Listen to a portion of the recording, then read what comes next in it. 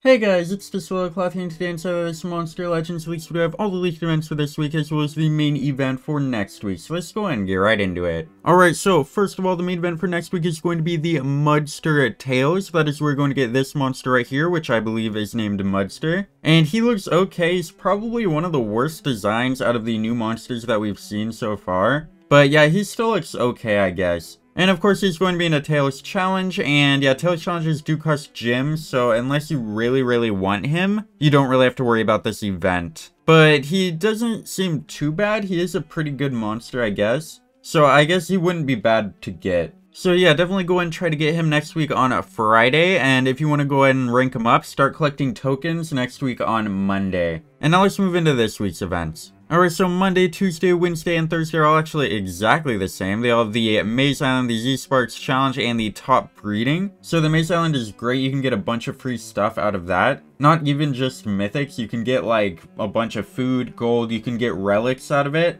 And you can also get the new chests, so definitely keep an eye out for those as well. So make sure to do the Maze Island no matter what, even if you don't want the new monster. And then the Z-Sparks Challenge is pretty good as well if you need him for books. It's not good if you don't need him for books, since of course it will cost gems. So yeah, if you want to go and spend gems and get Z-Sparks, go ahead. And then the top reading is great. You can get a bunch of free mythics, no gems needed, you just get free mythics. So out of these three events, definitely do the Maze Island and the top reading, and I would definitely do some research on the Z-Sparks Challenge to see if you really need him. And then on a Friday, a brand new marathon starts, so definitely make sure to try to find a good team by Friday so that you can participate in that. And also the Collector's Breeding starts, which is pretty great. You can get some great mythics out of that, and the Gustborn Alchemistic Path start. So neither of those monsters are really too great, but if you need them for books, you can definitely go and try to get them. But yeah, the main two events for Friday, Saturday, and Sunday actually that you want to focus on are the Marathon and the Collector's Breeding. And if you are going to do the paths, make sure to do them before Sunday because they're no longer going on Sunday. So yeah, those are pretty much all the events for this week as well as the main event for next week. Definitely focus on the Maze Island and the Marathon since those are the two main events. And then of course the breeding events are great. And then as far as the challenge and the paths go, only do them if you need the monsters for books. Don't really worry about them otherwise. But yeah, the two main events, Maze Island Marathon, and then the breeding events are the best.